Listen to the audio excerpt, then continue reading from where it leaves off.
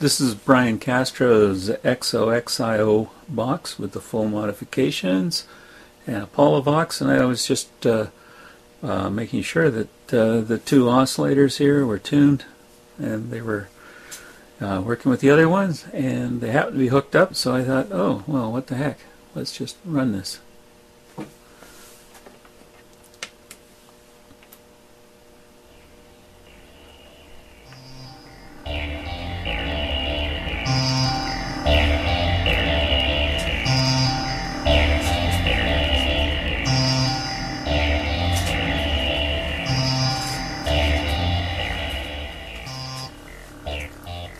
Well, too much reverb and effects. Take all the effects off. Crank it up a little bit. Sound is just coming off the camera. We'll fade in. So that's the Polivoks.